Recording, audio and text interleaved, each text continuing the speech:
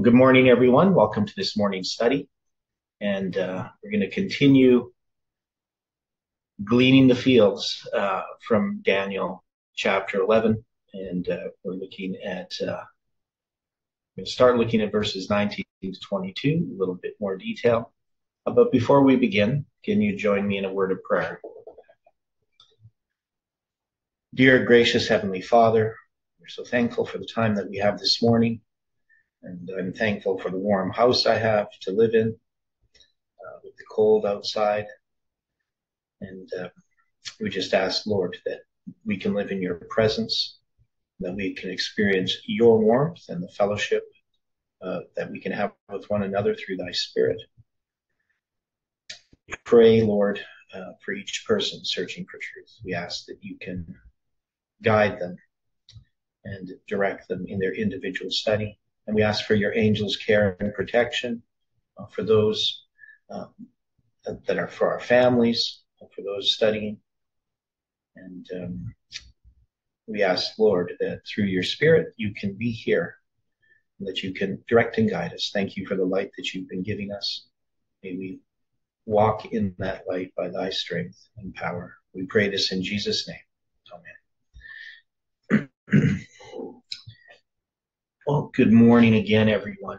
Now, here it's getting pretty cold outside. We're going to have it's only going to be minus 51 Fahrenheit tomorrow night, something like that. Minus 51 Fahrenheit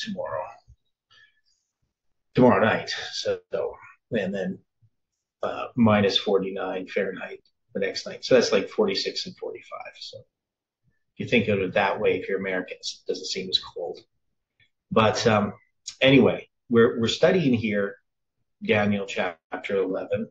And one of the main things that we have run into is that in Daniel chapter 11, we see that God's providence is being directed in these events.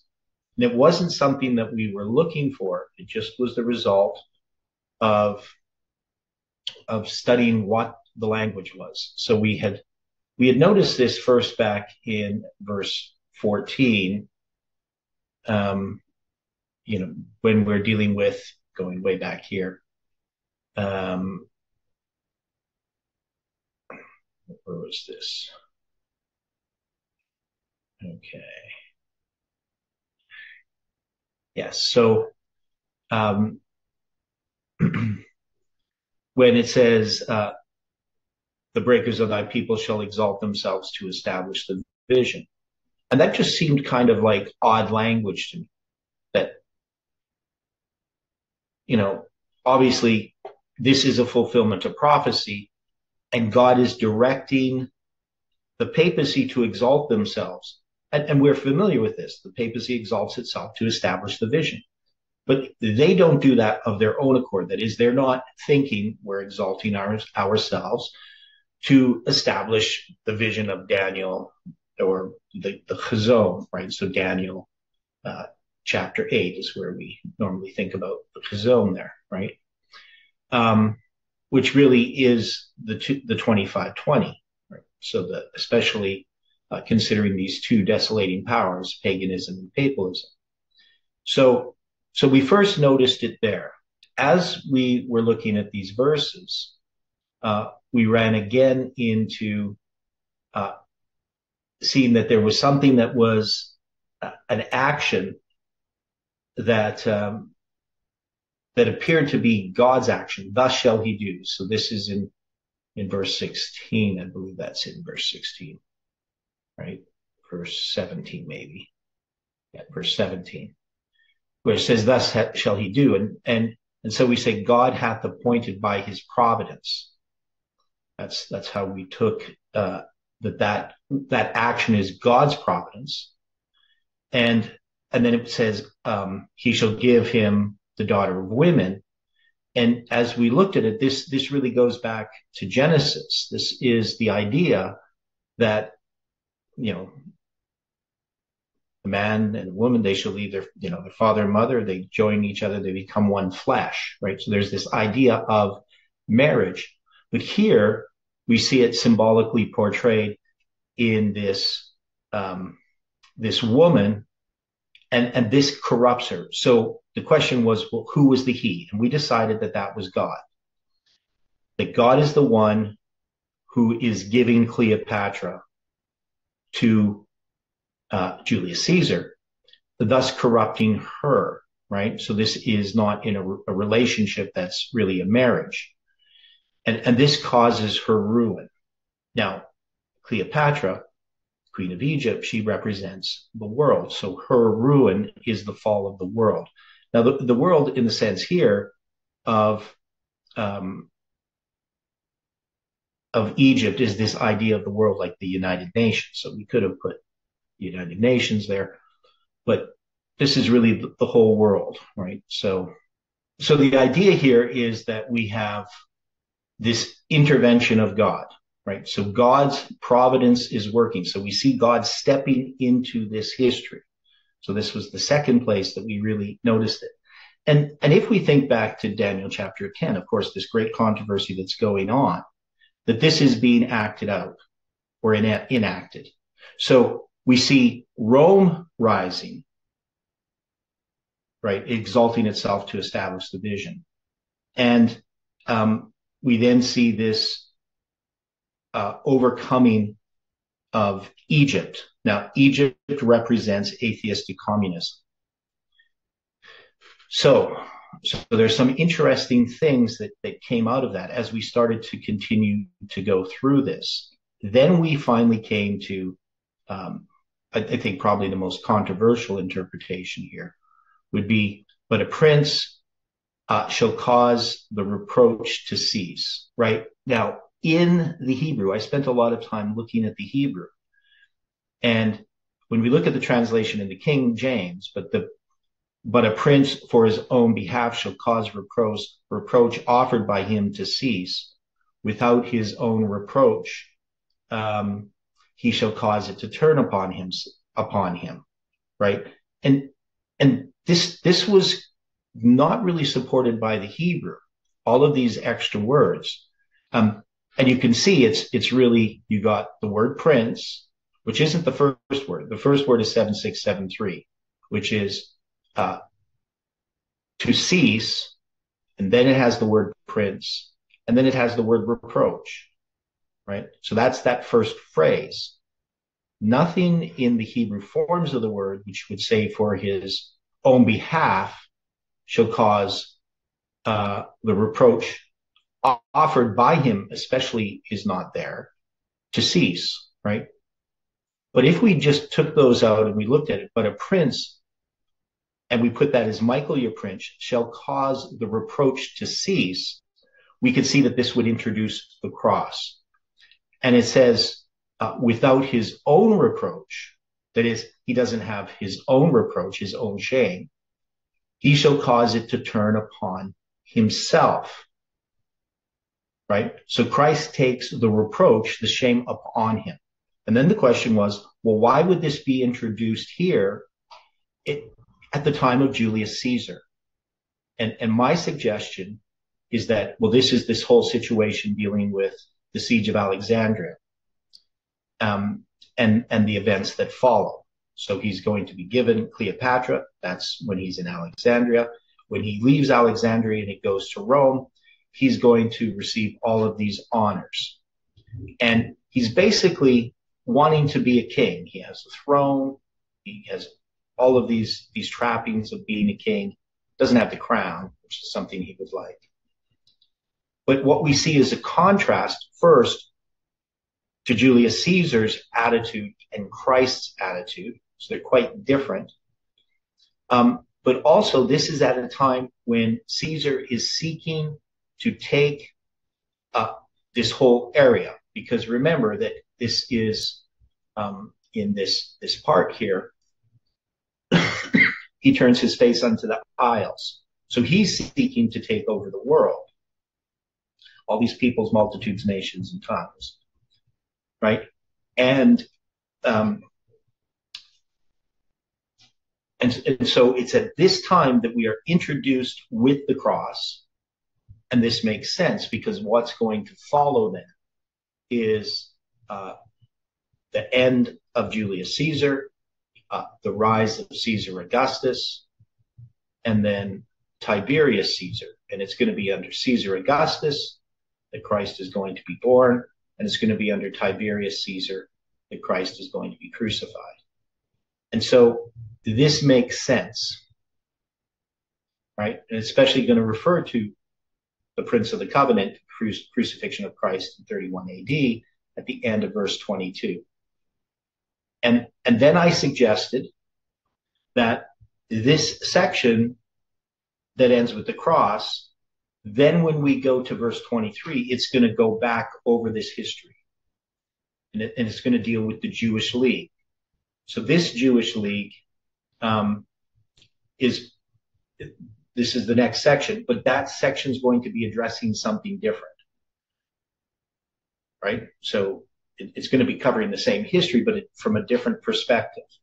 And this is contrary to how many people read Daniel chapter 11, where they're going to still be reading Antiochus Epiphanes in this history. And then, verse 23 is just going to follow from that history dealing with Antiochus Epiphanes, right? So our view, the Adventist view, in where we see here Julius Caesar, not Antiochus Epiphanes, is different. But our view, we're looking pretty much close to the pioneer view, but we have some added detail. And the other thing, of course, is we make an application of this to our time, which obviously is important that we understand the historical application correctly. Now, I don't know how comfortable people are with this interpretation that we have of these verses. But this is just, to me, seems to be what we've come up with. It just seems to be where we've been led. I mean, it's not something we were looking for. We're not looking for a novel interpretation of these verses. We're just trying to understand them. And so I think we did find something that other people hadn't noticed before. But it doesn't essentially change our historical application of these verses, right? Like of what's the main topic. And this would be understood by Jeff as well.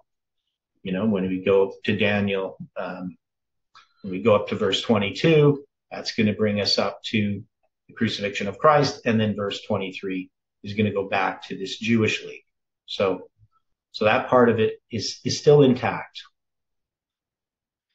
Okay, so hopefully that was a good review. Any thoughts about this review, what we've been covering so far? Just fairly straightforward so far, isn't it? Yeah, I think so. But it is kind of surprising what we have noticed. So I hope people are happy with it. I mean, not everybody's here. A lot of people watch, and I haven't had any real negative comments about the interpretation, especially of verse 18, referring to the cross. So, now what we want to do is we want to add some of these applications to our time. And I want to go back here a little bit. So one of the things that we had done when we were looking at, where is it here?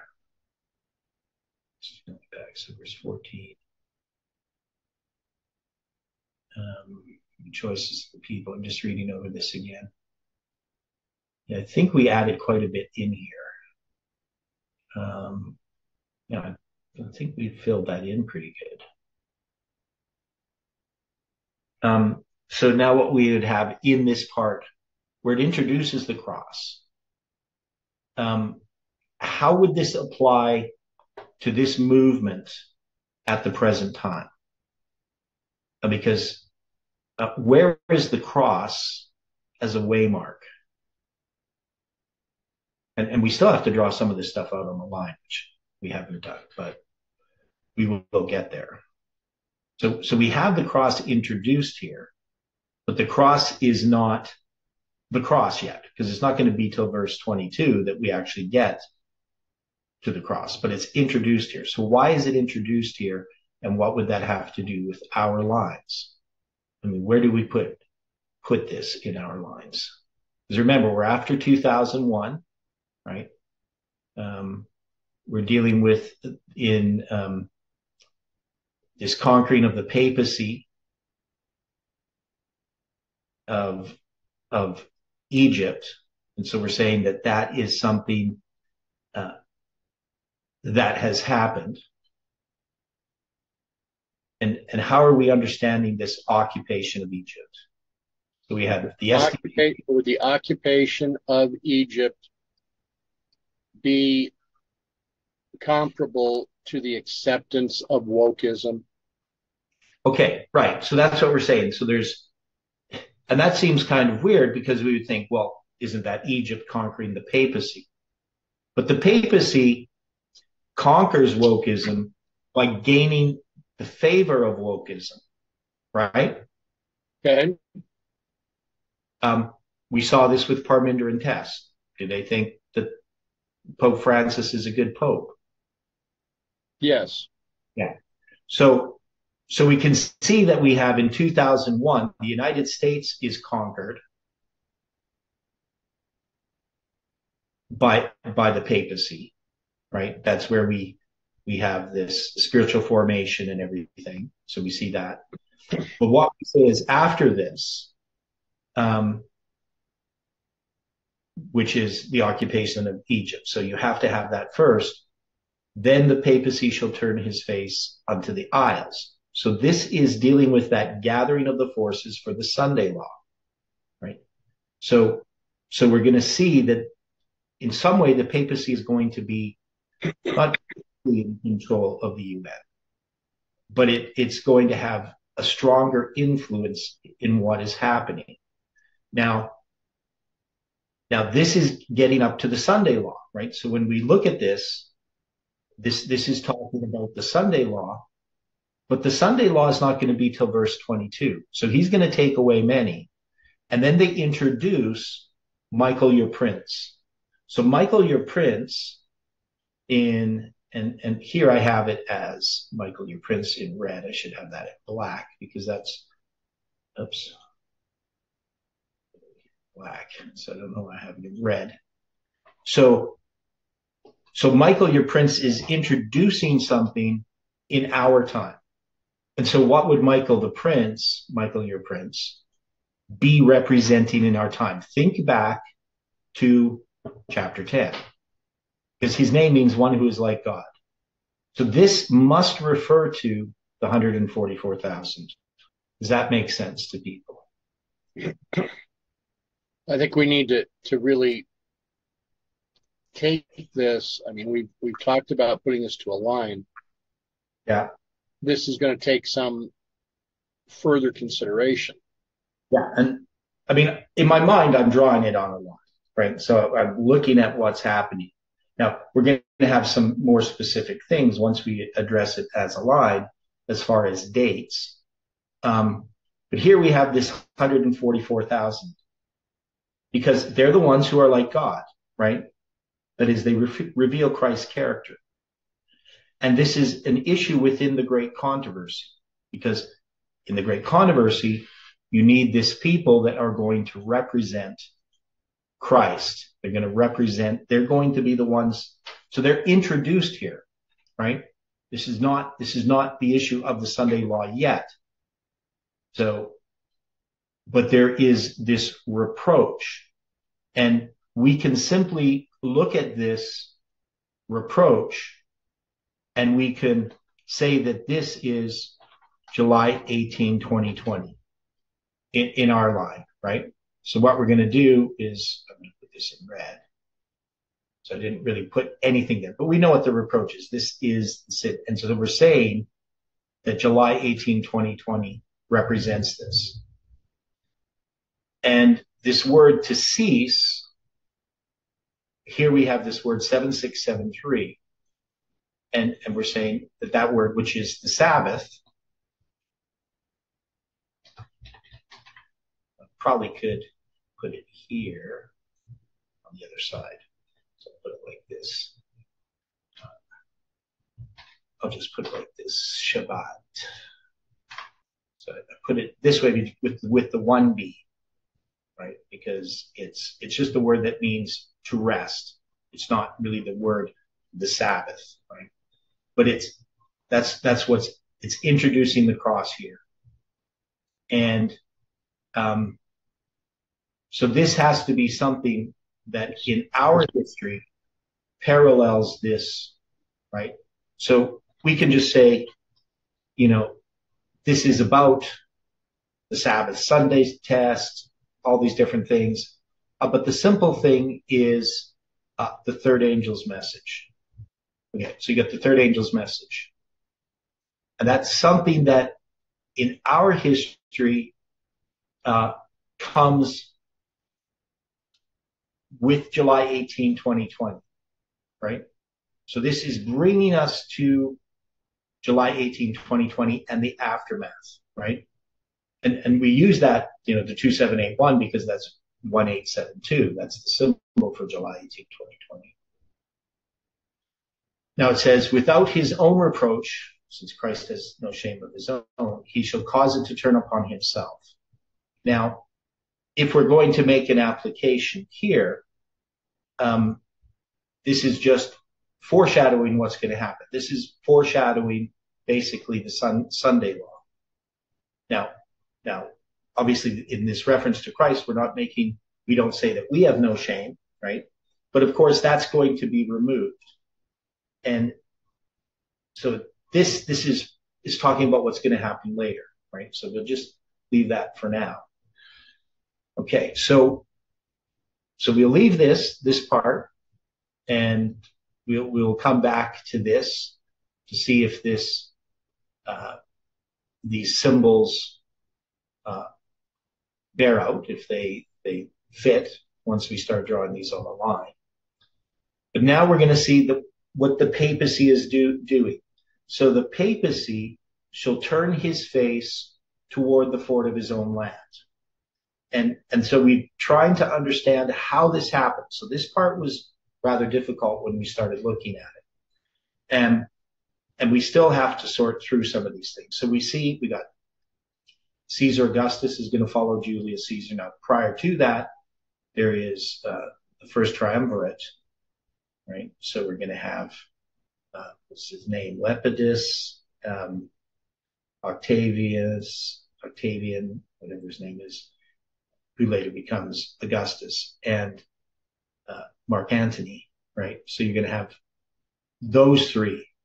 But what's going to end up happening? So the Bible doesn't address all of that in this section, right? It's going to address it a bit later, but in this section it doesn't. It just gives these presidents of the United States, right? So it's going to give us Julius Caesar. And the thing is, we have Julius Caesar as the papacy. We have to say, well, how does that work? If we're now going to say that Augustus is Obama and Tiberius is Trump, right? So that's kind of where we finished yesterday. So when we're dealing with Julius Caesar turning his face toward the fort of his own land, is there some other way in which we could bring this not to be the papacy, or should it stay as the papacy? Right? So this we haven't decided.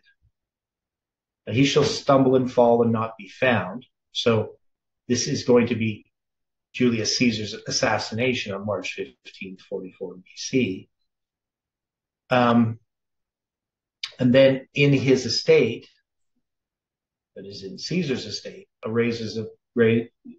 then shall stand up a raiser of taxes in the glory of the kingdom. So at this point, this is going to be the height of Rome under Augustus. And then he's going to die peacefully in his bed in AD 14, right? And then Tiberius is going to come, and that's going to be, the Rome reaches its height It's going to be involved in the crucifixion of Christ shortly after, and ultimately it will fall apart, right? It's there for a long time, but the seeds of its downfall have been planted right from the beginning. So how it got to the point that it did is the reason for its downfall. But anyway, so let's address this point. So Julius Caesar here, we've had representing the papacy. Now, Julius Caesar represents Rome. And under Julius Caesar, do we still have the Roman Republic? Under Caesar, do we have a Roman Republic? No. Under Julius Caesar? No. Okay, what do we have? How is it operated now? What would we call that? We would have a dictatorship. Okay, so you have a dictator. Okay. And then what's the difference then with Augustus? I mean, he's called an emperor. How is Julius Caesar being a dictator different? Now, I mean, they still have the Senate and all those different types of things, even through this history. They just lose more and more of their power. Now, how do we describe this history? Now, was he officially proclaimed dictator? No, he just took on the mantle. They had said that they wanted him for a while as a dictator, and then he took the mantle of dictator. So they did at some point make him dictator, because dictator is a position that's part of the Roman government. In certain times, in order to be more efficient, they can make someone dictator. When they think that there is a time of extreme trouble, they would make one into a dictator. Right. Did they do that with Julius Caesar? Is the question I have. I didn't find that in the reading that I had. I mean, he was constant different things. Okay. But anyway, he's still under a Roman Republic, even as a dictator to some degree. Right? The question is trying to understand the change that happens here in this story, because there is a change in Rome. Now, so we've just continued to put this as Rome, but we know that the armies of Rome are the United States, right? That is the power that supports Rome. Now he's going to conquer Seleucid Syria. So the papacy conquers Seleucid Syria, which is going to represent the United States in this case. So he conquers the king of the north, the USA. And thus it becomes the king of the north in the process. So pagan Rome conquers Seleucid Syria, the papacy conquers the US. And now we know that in doing that, because when we dealt with this, pagan Rome cometh against him, the USA shall do according to his own will. We're going to put that as December 25th, 1991. That's going to be the end of the Soviet Union. So in conquering the Soviet Union, the United States is also conquering the United States. So the pagan Rome becomes the king of the north. The papacy becomes the king of the north, but it still has the armies of the United States. Now, in that history, we're going to have the New World Order speeches under George Bush the first, and the first one being 9/11/90. So he, pagan Rome, under Pompey the Great.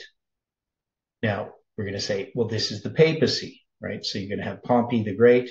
So this is earlier. Shall stand in the glorious land, right? So he's going to go and conquer Judea, Palestine, right? And which by his hand, the message to the Levites is how we apply that, March 27th. Symbol shall be consumed, and that's going to be the siege of 63 BC. So we have these symbols there that came from that. So, and this was counting. We came to this November 19th, 2019. Probably should have a footnote in there, but we'll come back to that again. Some of this stuff I'm going to have, when we start drawing this out on a line, we're going to deal with some of that. I think it's the 3615 I know we had some stuff dealing with that number. I'm just looking at my notes here. Because we connect the two Bushes from the Gulf War ending in February 28th, 1991 to Bush the two's inauguration on January 20th. Okay, so we get to that point. So that's under Pompey, and then we have pagan Rome under Julius Caesar. So again, we're just saying that that's the papacy because it's just Rome. And he's going to set his face to enter Egypt, atheistic communism, with the strength of his whole kingdom, all Caesar's military resources, and the upright ones, the Jews, with him. That's the Jewish forces loyal to Caesar, led by Antipater. And we connect that to the Protestants and spiritual formation. So it's going to bring us, as we go through this, the spiritual formation, we know that's going to be at 9/11. And then we have, okay, so I'm just trying to see. So when we get here then, and we get to Julius Caesar being the papacy, we would have to say, how does Julius Caesar's death, how does that figure in this history, in our history? And especially if we're going to say that in his estate, there's going to stand up a raiser of taxes, which would be Obama. So is there some way that we could look at Julius Caesar as more than just the papacy in this section? Because the papacy is united with the United States. So that's where we're having this problem. Okay. So we're past 9/11, right? Now 9/11 is connected as a symbol to 11/9, right? So there's some things there dealing with 9/11 about the symbols of the Sunday law. So this is a typical history. So can we make here in verse 19, can the papacy be something else? Or can Julius Caesar be something else other than the papacy? Can we put this as, and the question has to be, when we're looking at Reagan, Bush the First, Clinton, and Bush the Second, is there a different relationship with the papacy in that history than when Obama comes to power? I believe there was. Okay. So is Obama that concerned about doing the dictates of the Pope? Is he that concerned about his alliance with the papacy? Or is he distancing himself from that? No, he's not. He's more concerned with his relationship with Islam. Okay. So there's a change that happens with Obama. Okay. So if we're going to talk about Julius Caesar, or he, right, in this history, we know it's going to be Julius Caesar, right? But this is, maybe we could call it, and I don't know that you could see this here, but a U.S. papal alliance is in this history.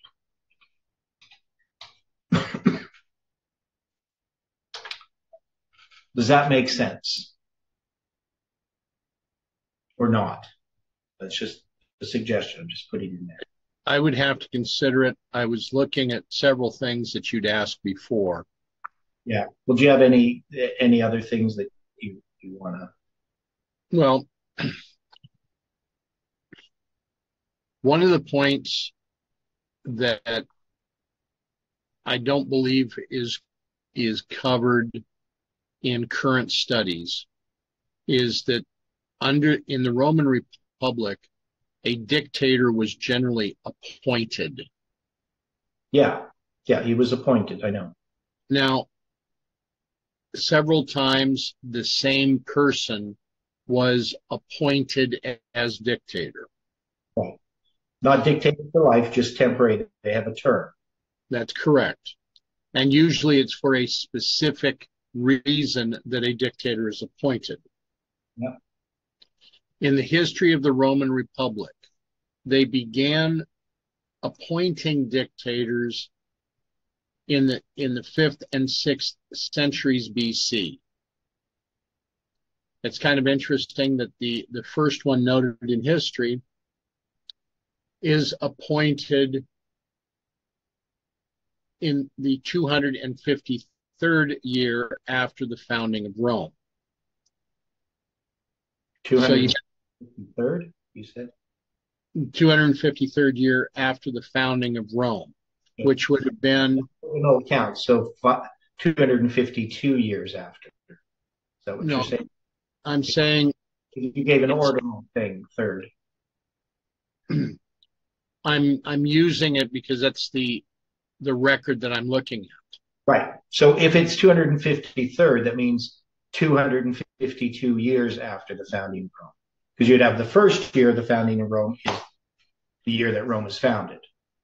Okay. You don't have a year, right? Okay. Okay. That's all I'm saying. Is if you use an ordinal count, that assumes you're not having a zero. So if you count with a zero, it's going to be one less. Okay. Now, it's just observation there. With this observation as well, that would have been approximately 501 BC. Okay.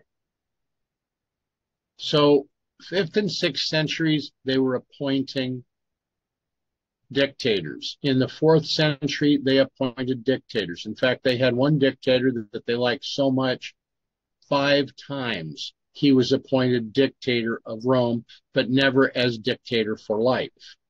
Yeah. You come down into the 3rd century BC, and there were several dictators appointed here. There were no dictators that were recorded in the 2nd century BC, but we come to the 1st century BC, and 5 times dictators were appointed. 4 of those times, it was Caesar. The final time that he was appointed dictator was in 44 BC, or 710, the 710th year after the founding of Rome. Okay, yeah, so that's going to be just before they kill him. Correct. Okay, yeah, because I know they confer all kinds of honors upon you. Right. Now, what's interesting is the Magister Equatium was another position that they would appoint whenever they would have a person appointed as dictator. Now, when we're looking at a term like this in the Latin, the Magister Equatum is the English master of the horse or master of the cavalry. And this is someone that's appointed as a lieutenant to the dictator. I find it interesting that twice the Magister Equatum appointed was Marcus Aemilius Lepidus, who was one of the founders of the second triumvirate. Mm-hmm. So that's the second triumvirate? I always get these confused. So you have the first triumvirate is which? The first triumvirate that we speak of is Caesar, Pompey. Oh, Pompey, right. That's the okay. All right. Yeah. And Caesar, Pompey, and just a second. I had it in my mind, but Crassus. Okay, Crassus.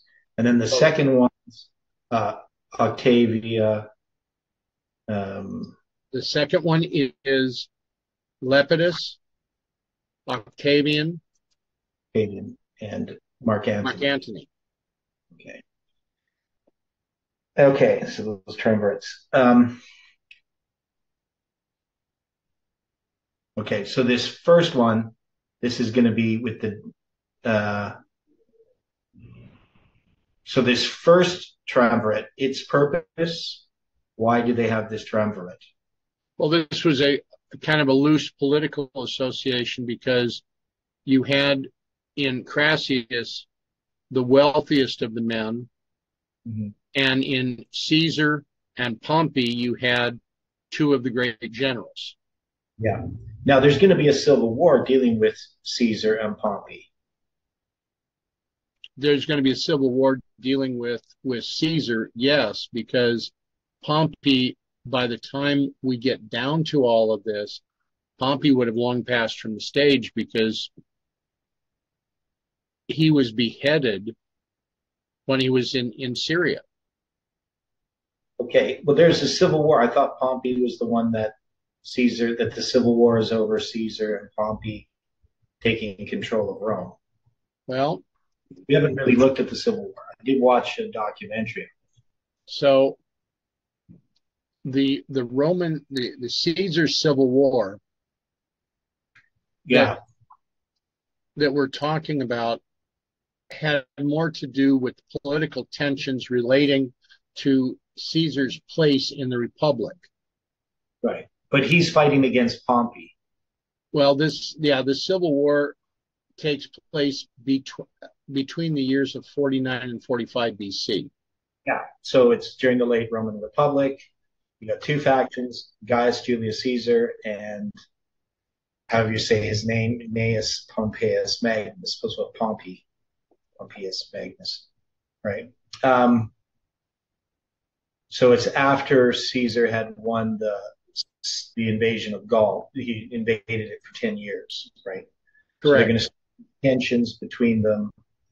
And so that's going to be, so that's the Civil War I know about, which we haven't really spent too much time on. So it's going to go from the 10th of January 49 BC to the 17th of March in 45 BC. So you're looking at just slightly more than 4 years that you have the Civil War going on, right? So that's going to, uh, yeah, so, there's a lot on this here in Wikipedia of what ended up happening. So, so it's going to deal with Egypt as well, and then you're going to have the siege of Alexandria. That's all connected to it. Then you're going to have the war against Pharnaces, however you say his name. And then it's going to end in well, all these different things that Caesar is doing. It's going to be after this return, of course, that then Caesar's going to get all these triumphs. And since they had a civil war, I mean, he has a triumph for, this is like a parade, for defeating Pompey. And of course, that's Romans against Romans. So this becomes quite distasteful to people. And then he's going to be assassinated, right? So that civil war there, I think we have to somehow address that in a little more detail. I think we're going to have to look at it in a little bit more than a little detail because, I mean, in this situation, if we're going to look at the civil war of Caesar that went from 49 to 45 BC, Mm-hmm. the death of Pompey occurs in 48 BC. Yeah. So, but yeah. Okay. So it doesn't make sense to me because you still have the Pompeian forces, even if he's dead. Correct. So it's just a faction. They support Pompey even though he's dead. Correct. Seems kind of Well, okay. okay. Let's take this in a different way of looking at it. Yeah. Okay. Okay. What if Pompey is equated with Trump? What if Caesar is being equated with Biden? Okay. Well, no. So the first thing is we're not there yet, and that's not going to make this work. I mean, we'd have to rethink all of this. Um, All I'm doing is looking at the fact that the Pompeian forces continue this war for several years after Pompey's death. yeah, but there still could be other things that we could apply it to. Okay. So All I'm saying is that you've asked questions. How else I can you know apply it? it's a good question. You know, it's a good comment. I'm just saying why I think it doesn't work because we'd have to rethink all of this if we did that. So that's why I say no. Doesn't mean I'm right and you're wrong or anything, or that the idea is wrong. Um, Now, I mean, we have other things that are dead. You know, so one is the Soviet Union is dead. But you know, this is dealing with the Civil War, and we've already looked at a Civil War that deals with a civil war within the United States, right? So, Right?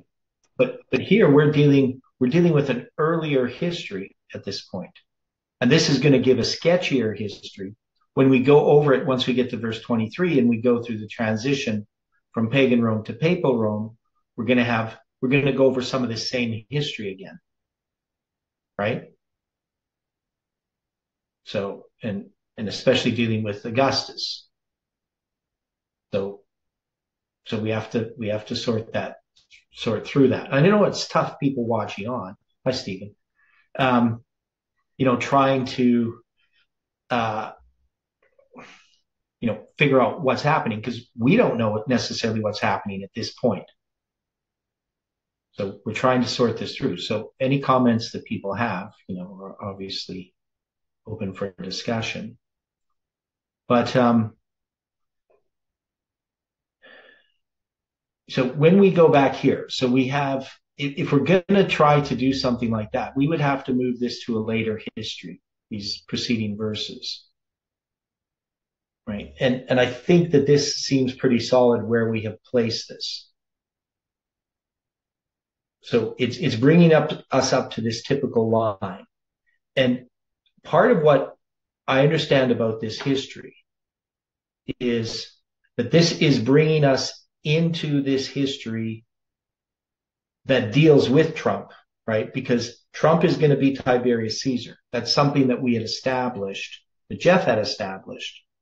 The Tiberius represents Trump. And so that brings us into this history of our line up to a point, right? And I believe it's a typical line, right? That is the typical line dealing with the prediction regarding July 18, 2020, and the prediction regarding Trump.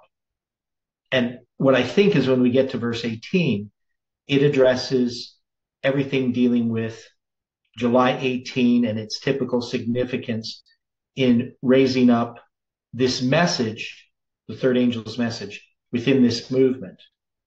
Then when we go to verse 19 to 22, it's going to be addressing these presidents of the United States. And so I'm just saying that Julius Caesar here would represent the United States in this period of the Papal Alliance from, you could probably, just start with, Reagan maybe, but it's definitely in that history because before Obama, remember we connected Bush the second with Bush the first. And so when Obama comes, it's a change that happens, right? That is, it becomes an empire. Now there's going to be the second triumvirate in there that's going to lead then to Augustus becoming the emperor. So that's going to be the one with I can't remember now. I thought I could remember all these. So that's going to be Lepidus, Mark Antony, and Augustus, right? Or Octavian. So they're going to be the ones in that triumvirate. But it's going to lead to Augustus becoming this emperor, right? So so there's a bunch of words we have to look at, a bunch uh, of symbols that are here that is going to help us. But I think that that's the best way to look at Julius Caesar in that verse, in verse 19, is that this represents the United States under that papal alliance. Now, then it says, he shall turn his face toward the fort of his own land. And then we would have to figure out what that means, right? Now, historically, that's going to be Julius Caesar going back to Rome, and there he's going to be assassinated, right? So how would we then, if this is the case, if this historical application is correct, how would we then apply that to our history? Now, is it referring to this U.S. papal alliance that somehow stumbles and falls and is not found? So Caesar's assassination becomes a problem. Now, you were trying to say that if we put Julius Caesar here as Trump, right? That's what you were trying to say? No, I was looking more at Pompey. Okay, Pompey is Trump. Okay, so, but where do we see Pompey here? Because it's going to be Julius Caesar that's assassinated. I recognize that Julius Caesar is going to be assassinated, but so was Pompey. Yeah, but he's not mentioned here. Okay, we are still looking at this through the lens of both Smith and Swearingen.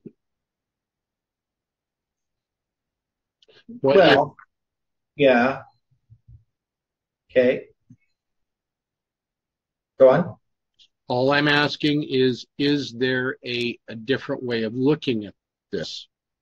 You're saying that this wouldn't be Julius Caesar turning his face toward the fort of his own land and his assassination? Okay. Caesar would be, yes. So I'm having to ask other questions just to make sure that everything that we're approaching on this entire verse is correct in its application. Yeah. Yeah, and we do. I mean, when we look at these things, we know we have something that's been given to us. We have this heritage of understanding these verses, both in Millerite history, in Adventist history, and in this movement, right? So every time we examine these, we see that, we're generally correct. There are details that we miss.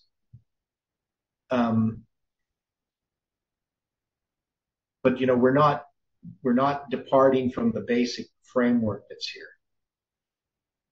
But if we were to say that this isn't Julius Caesar that's being referred to, somebody else, I don't see how it could apply. And especially when you say, then shall stand up in his estate a raiser of taxes. Well, this definitely brings us to Augustus, right? And then the next one is going to be Tiberius. And that's where we're going to see the Prince of the Covenant, right, being executed, right? His crucifixion. And so we have the arms of the flood, a symbol that symbolizes the Sunday law, which of course is connected also to, to what happens to Christ, right? So the Prince of the Covenant, the crucifixion of Christ in 31 AD. So I think this has to be, the basic historical application would have to be correct. Yeah, I think. Yes. Yeah, I agree. It's a good link with Augustus Caesar, the raiser of taxes. I can't see anything else sort of fitting in with that. Just thinking from a biblical point of view, just from the fulfillment of the prophecy dealing with the crucifixion of Christ and so forth, and his birth and all that. Yeah. Okay, go on. just with the March 15 aspect, have we connected that maybe to a 153? Yeah. Yeah. Angela noted that in one of her comments on Facebook. Yeah. The 153. Yep.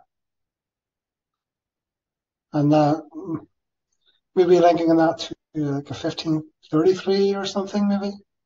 Okay. We have a 153 in 1844, and here we have a March 15 in 44 BC. You know, with the sign of snow, you have 153 in 1844, maybe something there.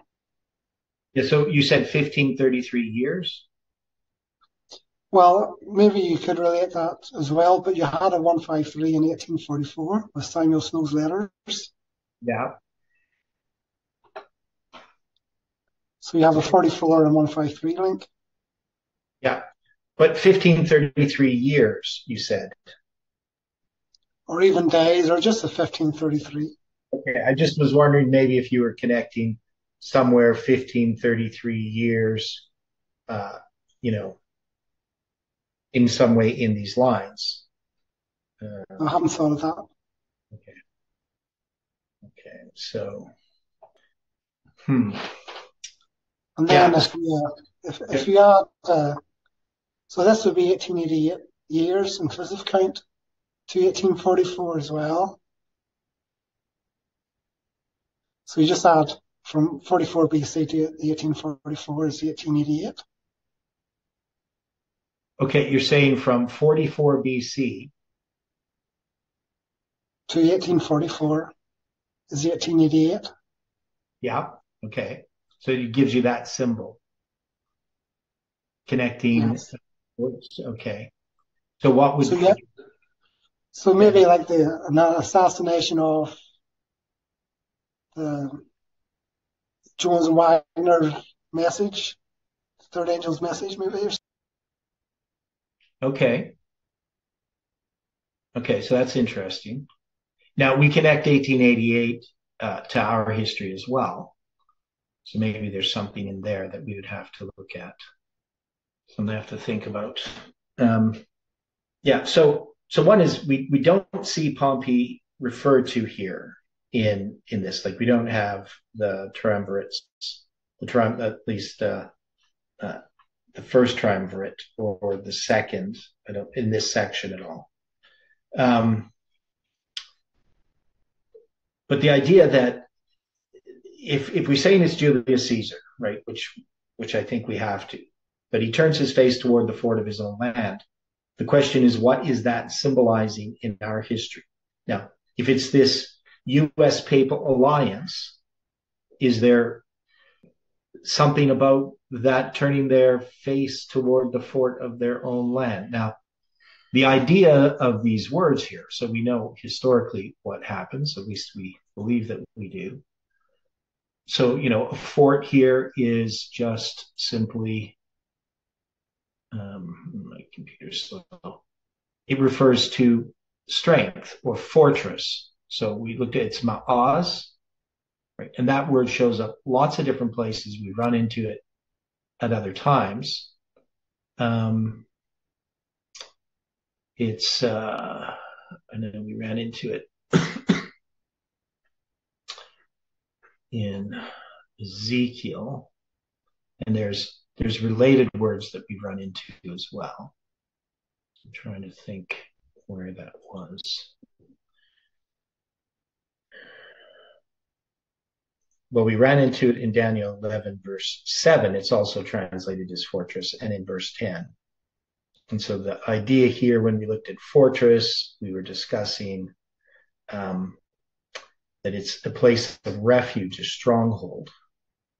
Okay. Now, the related word is in Strong's number is 5810, which means to be stout. So somehow here, when we look at this verse, that he shall turn his face. Now, this word turn, shub, right? we run into lots of times. It means return or turn. And then his face, panim, right? So that's a really common word. Talks about the face of the ground, it's sometimes translated as presence. And then ma'az, and then land, right? Eretz, 776. So we have 7725 plus 6440 plus 4581 plus 776. Now this gives us 19,522. Now I've looked at this a number of times trying to figure this out. Now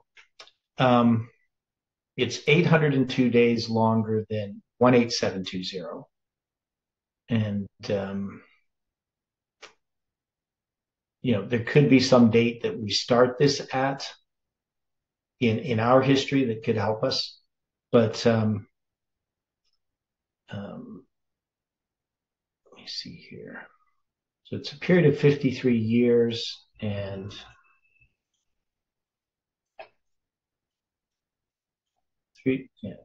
53 years and 164 days, 163.7. So I don't know what to do with that. So I'm not sure what that, if we just took those numbers and used them as a symbol, what we could do with that. Now, so when we deal with the 776, right? So the 776, that's the number of days from November 9th, 1989 to December 25th, 1991, right? Now I added that to that number. So but if I subtracted that, I'm going to have 18,746. So I'm going to have an extra 26 days to that symbol of 18720. So I don't know if that means anything. But if I just turn his face toward the fort, I didn't put his own land in there, I'd have 18,746. So I don't know what that would mean. You have a symbol of July 18th with the symbol 46, maybe. And that would give you, I don't know what, right? So, it gives you a symbol that connects to the, time of the end to October 22nd, 46 years. Okay, so Stephen did a calculation. So when Caesar is crucified in 44, and when Christ is no longer found in the holy place, it's 1,887 years, 7 months and 7 days. So it's not 1,888 years. It's 1,887 years, 7 months and 7 days. So there is a connection then to October 22nd. Yeah, you have, Caesar wasn't crucified, he was assassinated. And he was assassinated, he had 23 stab wounds. Okay. And then you have October 22nd is the end of the 2300 years as well. So you have a 23 connection. Okay. So then could I take when he turns his face towards the fort, and I took that number 18746. I have the 187th day of the year is October 22nd in 1844. It's 46 years after the time of the end, right? And then we have a parallel then that ties in the death of Julius Caesar in this period of time that ties us into these symbols connected with Christ, both with his crucifixion with the 2 sevens, right? And then also with what happens when Christ is not found in the holy place, right? That's what you're saying. So we have all of these symbols that point to that. Now that points to our history as well, right? Because we have July 18, 2020, which is going to parallel that history, not just July 18, but the 777 days. So I think those are all valid observations. Just exactly. So Julius Caesar, he turns his face towards the fort of his own land. And we can connect that to Millerite history. And so what's the parallel here? Who is turning his face toward the fort of his own land in our history? And then after he does that, then Obama becomes the president, right? Because that's how we've understood these kings or the emperor, that Augustus is going to represent Obama and Tiberius represent Trump, unless we have to put some other application there. So I think that's, some interesting ideas that we're still not really solid on who he is. I just said it's the U.S. Papal Alliance. That's just, a guess. How do we understand who Julius Caesar represents in our history? Well, how we lined him up with George Bush too. Okay, so George Bush the second. Yeah, because that's before Obama, isn't it? So I don't know. Yeah, and I've thought of that, just saying, well, here, after these events that we see here, dealing with Julius Caesar, right? This conquering of atheistic communism. We go back to, in this history, you're going to be looking at, way back here. I mean, you're going to have George Bush Sr., his 9/11 speech, right? So you're going to be brought through that history.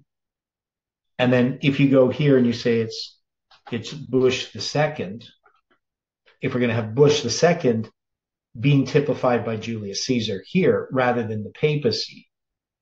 I know people always make a lot about presidents' connection with the papacy and so forth, but I definitely think that Bush the second has a connection to the papacy that Obama does not have, right? Obama's woke. Bush the second is not, right? Yes. Now, we could say they're all globalists, but they're globalists from a different perspective, right? Under, what happened with Reagan and then Bush the first, and then we could even say with Clinton and then Bush the second. I mean, we could say, well, Clinton, he has connections with the globalists, to some degree as well. But the main emphasis here is the connection with the papacy. With Obama, he's moving away from that. Right? There definitely is a change that happens here. Now, I mean, we could also, in this history, because it's not mentioned here, but we do know that there's the triumvirate, right?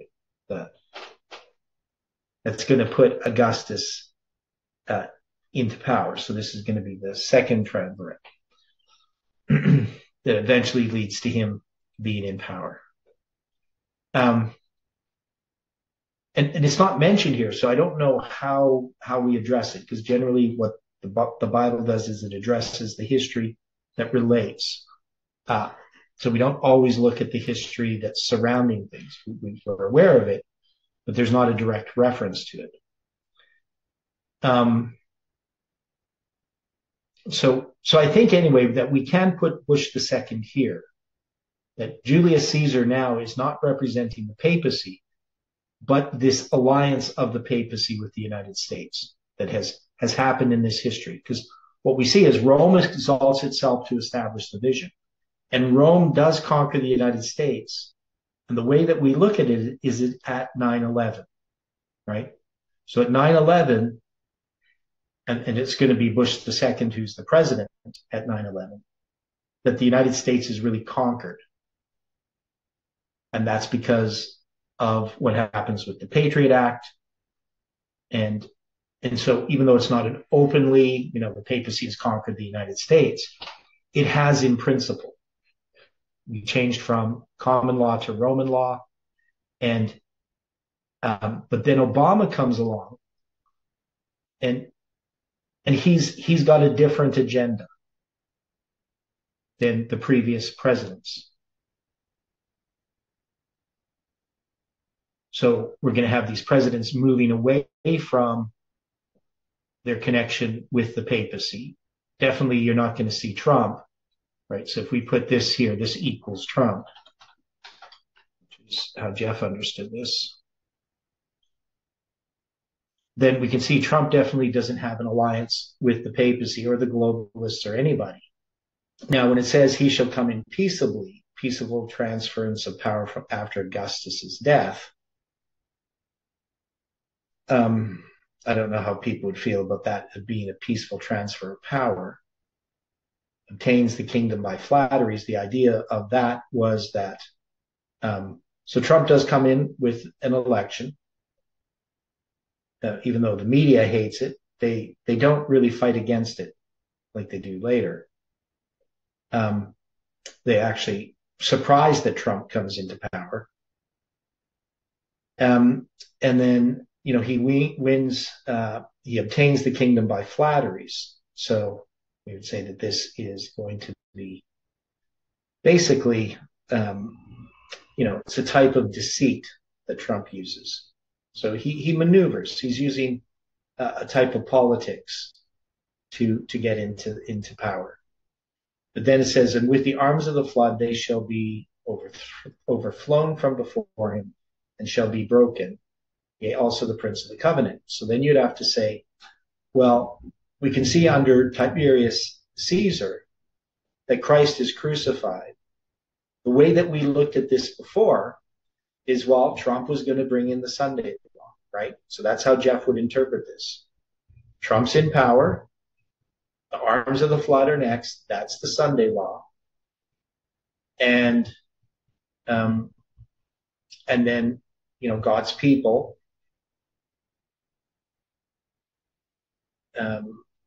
now here it has alleged seditionists, and I don't know how we would understand this because that's Swearingen in there.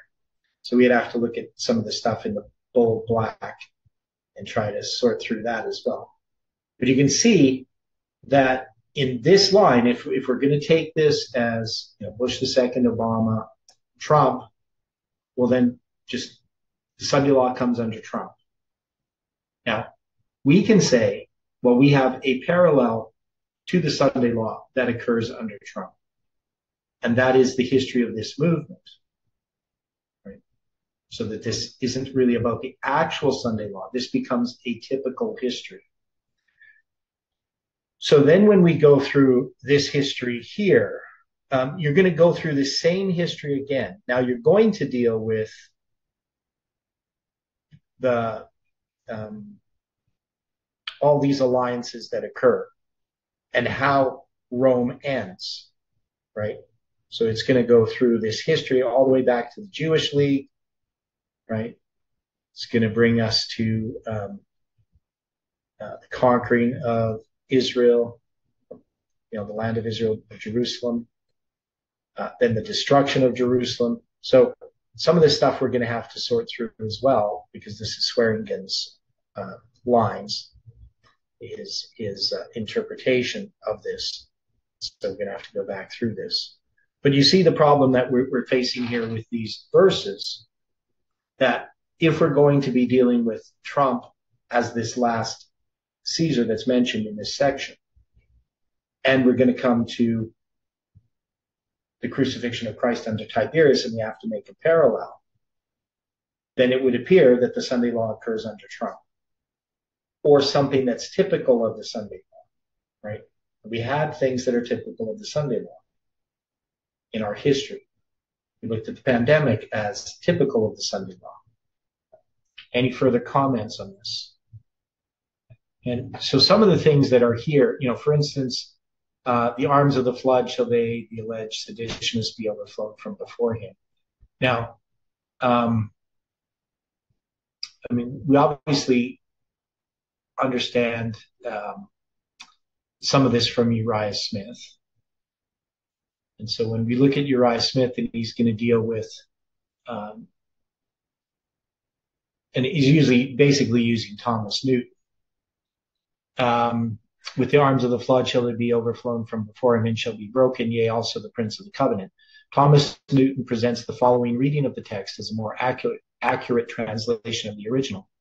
And the arms of the overflower shall be overflown from before him and shall be broken. This signifies a revolution and violence, and in fulfillment we should look for the arms of Tiberius, the overflowing to be overflown. In other words, for him to suffer a violent death. To show how this was accomplished, we again cite the Encyclopedia Americana. So he says, acting the hypocrite to the last, he disguised his increasing debility as much as he was able, even affecting to join the sports and exercises of the soldiers of his guard.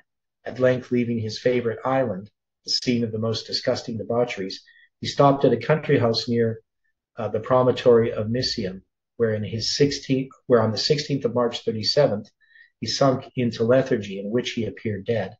And Caligula was preparing with numerous escorts to take possession of the empire, when his sudden revival threw them into consternation.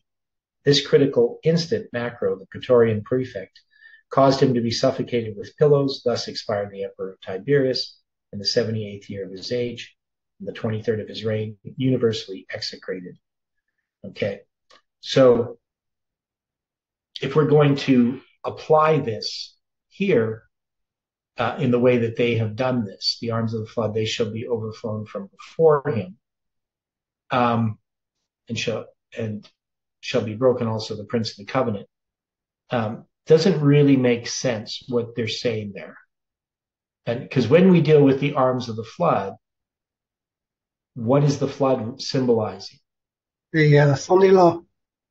Yeah, so it symbolizes the Sunday law, right?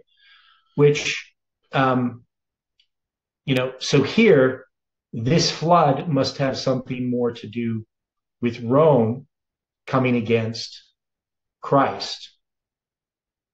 So so we're going to have to spend some time piecing through this. One is getting the historical application correct, because I don't think that this is correct, what we have here. And then seeing how this applies. So there's still a lot to sort through in these few verses, these 4 verses. Okay.